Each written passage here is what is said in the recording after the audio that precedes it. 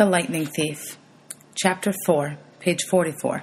My mother teaches me bullfighting. We tore through the night along dark country roads. Wind slammed against the Camaro. Rain lashed the windshield. I didn't know how my mom could see anything, but she kept her foot on the gas. Every time there was a flash of lightning, I looked at Grover sitting next to me in the back seat, and I wondered if I'd gone insane or if he was wearing some kind of shag carpet pants. But no, the smell was one I remembered from kindergarten field trips to the petting zoo. Lanolin, like from wool. The smell of a wet barnyard animal. All I could think to say was, "So, you and my mom know each other?" Grover's eyes flitted to the rearview mirror, though there were no cars behind us. "Not exactly," he said. "I mean, we've never met in person, but she knew I was watching you." "Watching me?" "Keeping tabs on you, making sure you were okay." "But I wasn't faking being your friend," he added hastily. "I am your friend." What are you exactly?" Page 45. "That doesn't matter right now." "It doesn't matter? From the waist down, my best friend is a donkey." Grover let out a sharp, throaty blah. I heard him make that sound before, but I'd always assumed it was a nervous laugh. Now I realized it was more of an irritated bleat. "Goat!" he cried. "What?" "I'm a goat from the waist down." "You just said it didn't matter." "Blah! There are satires who would trample you underhoof for such an insult." "Whoa, wait, satyrs? You mean like Mr. Brunner's myths? Were those old ladies at the fruit stand a myth, Percy? Was Mrs. Dodds a myth?" "So you admit there was a Mrs. Dodds?" "Of course." "Then why?" "The less you knew, the fewer monsters you'd attract," Grover said. Like that should be perfectly obvious.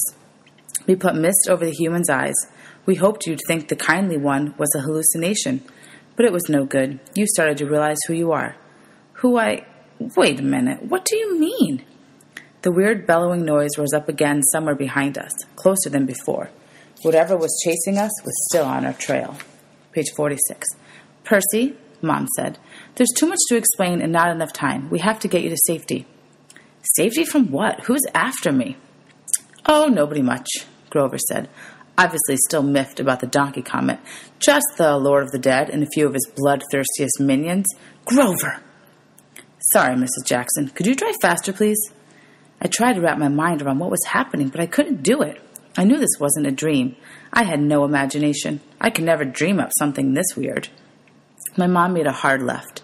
We swerved onto a narrower road, racing past darkened farmhouses and wooded hills, and pick-your-own-strawberries signs on white picket fences. "Where are we going?" I asked. "The summer camp I told you about." My mother's voice was tight. She was trying for my sake not to be scared. "The place your father wanted to send you." "The place you didn't want me to go?" "Please, dear," my mother begged. "This is hard enough. Try to understand. You're in danger." "Because some old ladies cut yarn." "Those weren't old ladies," Grover said. "Those were the fates. Do you know what it means? The fact they appeared in front of you? They only do that when someone's about to die." "Whoa, you said you." "No, I didn't. I said someone." Page 47. "You meant you, as in me." "I meant you like someone, not you. "Boys," my mom said. She pulled the wheel hard to the right, and I got a glimpse of a figure she'd swerved to avoid, a dark, fluttering shape now lost behind us in the storm. "What was that?" I asked. "We're almost there," my mother said, ignoring my question. "Another mile, please, please, please." I didn't know where there was, but I found myself leaning forward in the car, anticipating, wanting us to arrive. Outside, nothing but rain and darkness, the kind of empty countryside you get way out on the tip of Long Island. I thought about Mrs. Dodds in the moment when she changed into the thing with pointed teeth and leathery wings. My limbs went numb from delayed shock. She really hadn't been human. She'd meant to kill me. Then I thought about Mr. Brunner and the sword he had thrown me. Before I could ask Grover about that, the hair rose on the back of my neck. There was a blinding flash, a jaw-rattling boom, and our car exploded. I remember feeling weightless, like I was being crushed, fried, and hosed down all at the same time. I peeled my forehead off the back of the driver's seat and said, "Ow." "Percy!" my mom shouted. "I'm okay." I tried to shake off the daze. I wasn't dead, The car hadn't really exploded. We'd swerved into a ditch. Our driver's side doors were wedged in the mud. The roof had cracked open like an eggshell, and rain was pouring in. Lightning. That was the only explanation. We'd been blasted right off the road. Next to me in the back seat was a big, motionless lump. Grover! He was slumped over, blood trickling from the side of his mouth. I shook his furry hip, thinking, no, even if you are half barnyard animal, you're my best friend, and I don't want you to die. Then he groaned, food, and I knew there was hope. Percy, my mother said, we have to... Her voice faltered. I looked back, and a flash of lightning, through the mud-spattered rear windshield, I saw a figure lumbering toward us on the shoulder of the road. The sight of it made my skin crawl. It was a dark silhouette of a huge guy, like a football player. He seemed to be holding a blanket over his head. His top half was bulky and fuzzy. His upraised hands made it look like he had horns. I swallowed hard. Who is... Percy? My mother said, deadly serious. Get out of the car. My mother threw herself against the driver's side door. It was jammed shut in the mud. I tried mine. Stuck, too. I looked up desperately at the hole in the roof. It might have been an exit, but the edges were sizzling and smoking. Climb out the passenger side, my mother told me. Percy, you have to run. Do you see that big tree? What? Page 49. Another flash of lightning, and through the smoking hole in the roof, I saw the tree she meant. A huge White House Christmas tree-sized pine at the crest of the nearest hill. That's the property line, my mom said. Get over that hill and you'll see a big farmhouse down in the valley. Run and don't look back. Yell for help. Don't stop until you reach the door. Mom, you're coming too. Her face was pale, her eyes as sad as when she looked at the ocean. No, I shouted. You are coming with me. Help me carry Grover. Food, Grover moaned a little louder. The man with the blanket on his head kept coming toward us, making his grunting, snorting noises. As he got closer, I realized he couldn't be holding a blanket over his head because his hands, huge, meaty hands, were swinging at his sides. There was no blanket, meaning the bulky, fuzzy mass that was too big to be his head was his head, and the points that looked like horns. He doesn't want us, my mother told me. He wants you. Besides, I can't cross the property line. But we don't have time, Percy. Go, please. I got mad.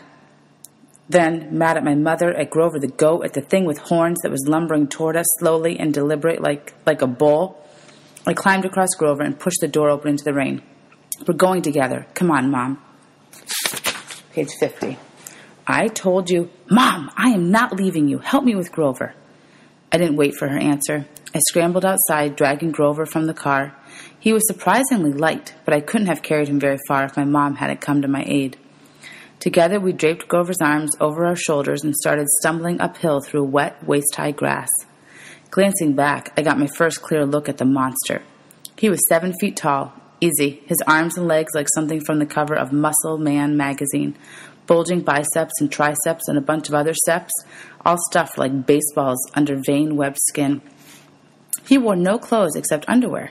I mean, bright white Fruit of the Looms, which would have looked funny, except the top half of his body was so scary. Coarse brown hair started at about his belly button and got thicker as it reached his shoulders. His neck was a mass of muscle and fur leading up to his enormous head, which had a snout as long as my arm, snotty nostrils with a gleaming brass ring, cruel black eyes, and horns. Enormous black and white horns with points you just couldn't get from an electric sharpener. I recognized the monster all right. He had been in one of the first stories Mr. Brunner told us, but he couldn't be real. I blinked the rain out of my eyes. That's... Pacifice, son, my mother said. I wish I'd known how badly they want to kill you. But he's the min... Page 51. Don't say his name, she warned. Names have power.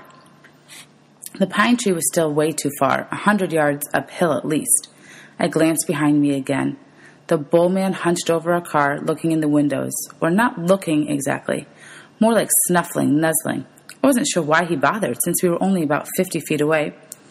Food? Grover moaned. Shh, I told him. Mom, what's he doing? Doesn't he see us? His sight and hearing are terrible, she said. He goes by smell, but he'll figure out where we are soon enough. As if on cue, the bull man bellowed and raged. He picked up Gabe's Camaro by the torn roof, the chassis creaking and groaning. He raised the car over his head and threw it down the road. It slammed into the wet asphalt and skidded in a shower of sparks for about half a mile before coming to a stop. The gas tank exploded. "Not a scratch," I remembered Gabe saying. "Oops." "Percy," my mom said, "when he sees us, he'll charge. Wait until the last second, then jump out of the way, directly sideways. He can't change directions very well once he's charging. Do you understand?" "How do you know all this?" "I've been worried about an attack for a long time. I should have expected this. I was selfish, keeping you near me." Page 52. "Keeping me near you, but..." Another bellow of rage, and the bullman started tromping uphill. He'd smelled us. The pine tree was only a few more yards, but the hill was getting steeper and slicker, and Grover wasn't getting any lighter. The bullman closed in. Another few seconds, and he'd be on top of us. My mother must have been exhausted, but she shouldered Grover. "Go, Percy! Separate! Remember what I said!" I didn't want to split up, but I had the feeling she was right. It was our only chance. I sprinted to the left, turned, and saw the creature bearing down on me. His black eyes glowed with hate. He reeked like rotten meat. He lowered his head and charged, those razor-sharp horns aimed straight at my chest. The fear in my stomach made me want to bolt, but that wouldn't work. I could never outrun this thing. So I held my ground, and at the last moment I jumped to the side. The bullman stormed past like a freight train, then bellowed with frustration and turned. But not toward me this time, toward my mother, who was setting Grover down in the grass. We'd reached the crest of the hill. Down the other side I could see a valley, just as my mother had said, and the lights of a farmhouse glowing yellow through the rain. But that was half a mile away. We'd never make it. The bullman grunted, pawing the ground. He kept eyeing my mother, who was now retreating slowly downhill, back toward the road, trying to lead the monster away from Grover. "Run, Percy," she told me. "I can't go any farther. Run!" But I just stood there, frozen in fear, as the monster charged her. She tried to sidestep, as she told me to do, but the monster had learned his lesson. His hands shot out and grabbed her by the neck as she tried to get away. He lifted her as she struggled, kicking and pummeling the air. "Mom!" She caught my eyes and managed to choke out one last word. "Go!" Then, with an angry roar, the monster closed his fists around my mother's neck, and she dissolved before my eyes, melting into light, a shimmering golden form as if she were a holographic projection, a blinding flash, and she was simply gone. "No!" Anger replaced my fear. Newfound strength burned in my limbs, the same rush of energy I'd gotten when Mrs. Dodds grew talons. The bullman bore down on Grover, who lay helpless in the grass. The monster hunched over, snuffling my best friend, as if he were about to lift Grover up and make him dissolve too. I couldn't allow that. I stripped off my red rain jacket. "Hey!" I screamed, waving the jacket, running to one side of the monster. "Hey, stupid! Ground beef!" Page 54. Roar! The monster turned toward me, shaking his meaty fists. I had an idea. A stupid idea, but better than no idea at all. I put my back to the big pine tree and waved my red jacket in front of the bullman, thinking I'd jump out of the way at the last moment. But it didn't happen like that. The bullman charged too fast, his arms out to grab me whichever way I tried to dodge. Time slowed down. My legs tensed. I couldn't jump sideways, so I leaped straight up, kicking off from the creature's head, using it as a springboard, turning in midair and landing on his neck. How did I do that? I didn't have time to figure it out. A millisecond later, the monster's head slammed into the tree, and the impact nearly knocked my teeth out. The bullman staggered around, trying to shake me. I locked my arms around his horns to keep from being thrown. Thunder and lightning were still going strong. The rain was in my eyes. The smell of rotten meat burned my nostrils. The monster shook himself around and bucked like a rodeo bull. He should have just backed up into the tree and smashed me flat. But I was starting to realize that this thing had only one gear. Forward. Meanwhile, Grover started groaning in the grass. I wanted to yell at him to shut up, but the way I was getting tossed around, if I opened my mouth, I'd bite my own tongue off. Page 55. Food, Grover moaned. The bullman wheeled toward him, pawed the ground again, and got ready to charge. I thought about how he had squeezed the life out of my mother, made her disappear in a flash of light, and rage filled me like high-octane fuel. I got both hands around one horn, and I pulled backward with all my might. The monster tensed, gave a surprised grunt, then snap! The bowman screamed and flung me through the air.